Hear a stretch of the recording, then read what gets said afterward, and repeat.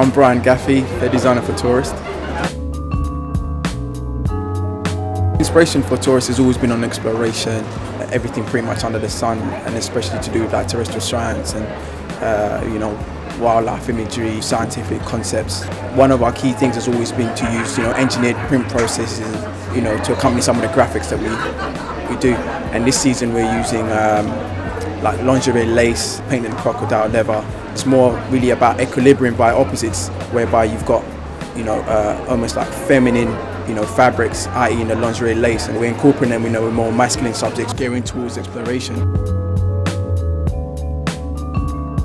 Key pieces which differ from almost like a change from what To-orist has been about previously would be things like eagle graphics and serpents, Roman centurion helmets. Things are a little bit more masculine, but they work due to the contrasting fabrics which we use, which are the lace and the painted in crocodile leather, which kind of makes them really different. So you almost got this mishmash of subject matters.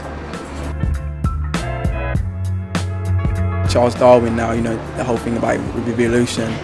It would kind of be a great homage to him actually. I mean, if I could dress him with some of the To-orist pieces. I'd really like to dress David Attenborough actually. He kind of incorporates what To-orist is really about. It's all about exploration. If there was ever such a word, exotic eroticism, you've got exotic prints, i.e. again with the wildlife and kind of terrestrial science. The eroticism comes in with the lingerie lace. Seems weird, but that's To-orist for you.